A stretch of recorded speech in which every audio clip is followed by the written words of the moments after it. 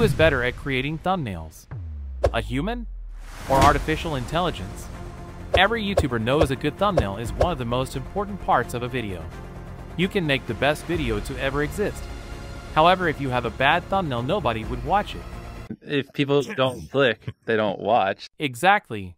So with the rise of all these amazing AI tools, I asked myself, would it be possible to make a highly clickable thumbnail that's fully made with AI? Well, in this video, I'm going to show you how you can make amazing thumbnails with one free AI tool. You've probably heard of Adobe's generative fill feature in Photoshop. And I actually did not know this, but you can use this feature for free in your browser. You don't need to have Photoshop. I will show you later how you can do this. So for this challenge, I'm going to need an idea for a YouTube video. So I asked ChatGPT if he could give me a crazy idea for a video, and I'm going to make it in the style of one of the greatest YouTubers of all time, Mr. Beast.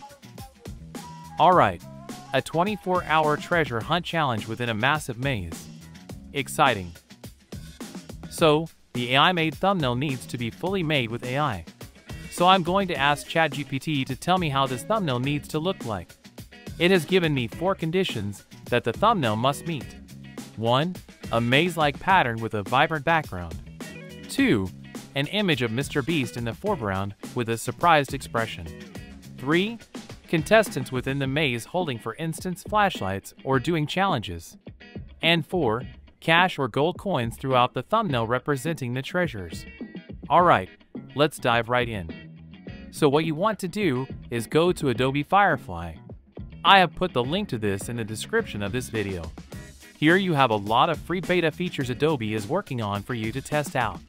They have a text-to-image generator, a 3D-to-image generator, and a lot more. However, we are going to use the generative fill feature for this video. So how this normally works is that you upload an image, and you can change this image by selecting parts and putting in prompts similar to a text-to-image generator to change that specific part. New Maybach and I painted it gray. However, I want to generate a completely new image. So I'm uploading a white image to start with.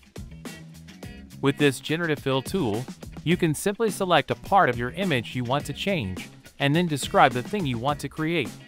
For instance, let's create a lovely post-apocalyptic city, and let's put in a beautiful toxic orange-style sky, and maybe a pretty mountain, and a cute AI robot overlooking the amazing work it has achieved. What a pretty sight. However, I'm going to try and make a thumbnail with this tool. So the first thing on our list ChatGPT created was a maze-like pattern with a vibrant background. So I'm simply going to select the area where I want the maze to be. Then I'm going to describe what I want Adobe to generate. In this case, a giant maze. And select Generate. As you can see, Adobe will always give you 4 options to choose from. However, if none are what you are looking for, you can always press More, and Adobe will generate 4 more options. When you find one you like, you need to press Keep. So let's move on to the background. Again, I'm going to select the background, and let's look for some beautiful blue skies. Choose the one you like and select Keep. Now the second thing on the list was an image of Mr. Beast in the foreground with a surprised expression on his face. So this program is trained on Adobe's stock footage. Therefore, it is not able to generate an image of Mr. Beast.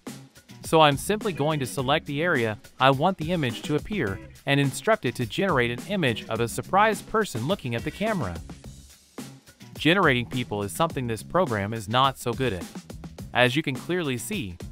So let's cancel this and let me show you how you can make it slightly better. First, I want to make them a little bigger. And again, I'm going to hit Generate. Now choose the one that you like and select Keep. As you can see, the eyes are very distorted. So what you want to do is simply select the eyes and make new ones. In this case, I'm instructing it to generate eyes looking at the camera. This is a lot better. So if you are going to generate people, you will probably have to change some parts with this method to make them look right. For a thumbnail, you want to use bright and contrasting colors, so the things you want the focus to be on will stand out. So in this case, the woman has a light blue shirt on. And as you can see, The contrast with the gray maze and blue background is not so high. So I want to change the color of the shirt to a bright green. This way, it will stand out a lot better. Sadly, it didn't do much. What you can do is change the settings of the generation. To do this, you want to select Cancel, and then select the 3 sliders next to the Generate button. We are going to focus on the Preserve Content and Guidance Strength sliders. By increasing the Preserve Content slider from Original to New, the generated image will be less like the original part of the image you selected. And by increasing the Guidance Strength from the original image to the prompt, the generated image will look closer to the description you gave Adobe than the part of the image you selected.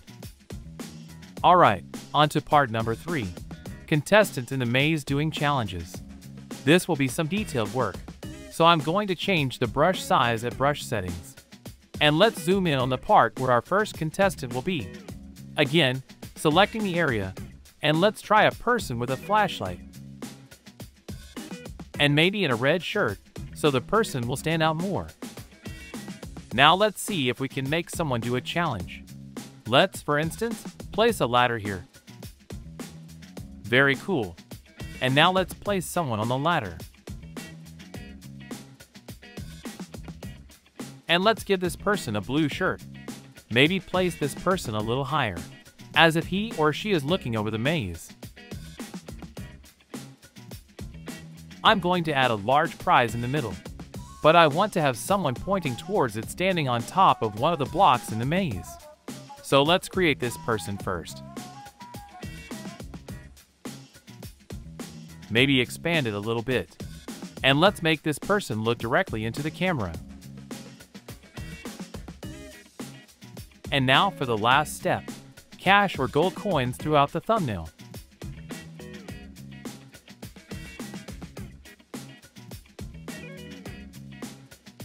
Let's place a large dollar sign right in the center as the main prize, and something to catch the eye of the viewers when seeing the thumbnail.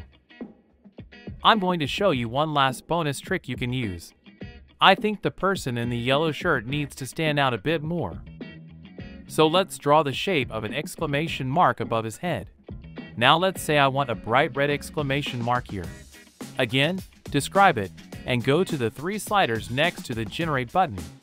Now I'm going to change the match shape from freeform to conform. This way, the generated image will follow the shape you have drawn, in this case, in the shape of an exclamation mark. Lovely! And there you have it, a thumbnail completely generated with AI.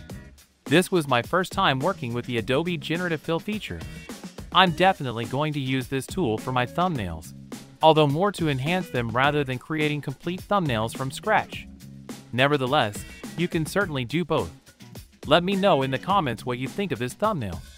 And as always, please like and subscribe so I can make more of these videos for you. Until next time.